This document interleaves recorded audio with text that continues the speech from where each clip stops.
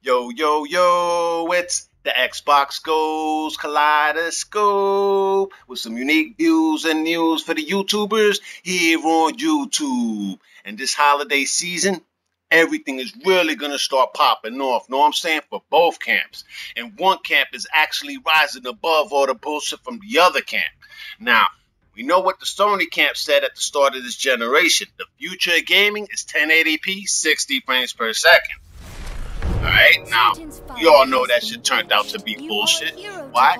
Because not one Sony first-party offering for this generation is actually 1080p 60 frames per second. You know what I'm saying? And the ones from last gen, they still trying to drop frames. You know what I'm saying? Like The Last of Us being an example that would drop down to 44 frames. And it actually wasn't rebuilt from the ground up. Like, let's say Gears of War Ultimate, all they did was up-res the shit and raise the frame rate. That was it. You know what I'm saying? And then you look at what they offered recently. You had the God of War 3, not the collection, but just the 3. You know, and they removed the multiplayer.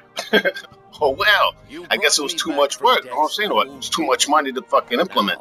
And then the Uncharted trilogy, another remaster. You know, fine as all 3 games, but they did the same thing. They up-resed it and, you know, and raised the frame rate. And they removed the multiplayer component. Now, that's just sad, yo. Really.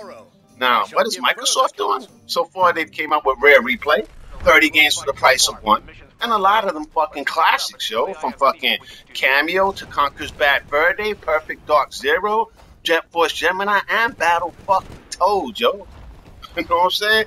And then they followed that up with Gears of War Ultimate Edition, which runs at 1080p 30 frames in the single player, and 1080p 60 frames per second in the multiplayer. Alright? And not some bullshit that marketing created, like Sony's marketing team called temporal projection. Really? Get the fuck out of here with that shit, man. I mean, these motherfuckers create a whole bunch of bullshit. I remember the cell processor, right? I know I do. But let's move on, know what I'm saying? And then they followed that up with, in September, with Forza Motorsport 6, a game that runs at 1080p 60 frames per second. Damn, and these are all first-party titles. What the fuck, you telling me that Sony can't do a game that runs at 60 frames? Really? Not that first party? And they're following that up pretty soon with Halo 5 Guardians. You know what I'm saying? And that one's also at 1080p 60 frames per second. Damn, and this was an underpowered console? It seems the other way around, you know, if you're looking at it from my perspective. You know what I'm saying? It's kind of sad. And then they're also going to follow it up 2 weeks after that with Rise of the Tomb Raider, also running at 1080p. Right? So basically, all the stuff that Microsoft was spouting since the beginning of the generation, they've actually lived up to, while Sony has not.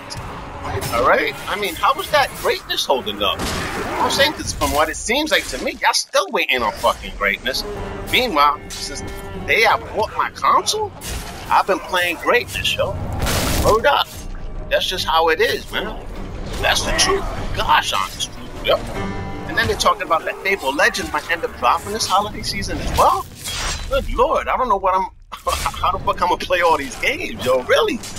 Now think about it this way. It's Christmas Day, you know what I'm saying? And little Johnny runs down to the Christmas tree, right?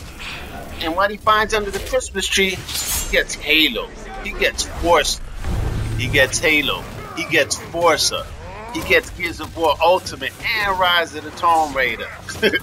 Meanwhile, his homeboy down the street that has a PS4, he runs down to his tree that morning, and what does he find? He finds a rock with a note under it. What does the note says? The note says, "We got sales." Because obviously, y'all ain't got no brand new first-party exclusives, yo. Oh well, know what I'm saying? That's what happens when it's exclusives versus sales. And me, I'ma opt for an exclusive every fucking day of the week, son. Know what I'm saying? Especially these type of fucking exclusives. Either way, I'm signing off saying, and there it is, clear as motherfucking day, yo. Know what I mean? And guess what? For Black Friday, Xbox One is $299 with 2 games and 2 fucking controllers, yo. Word up.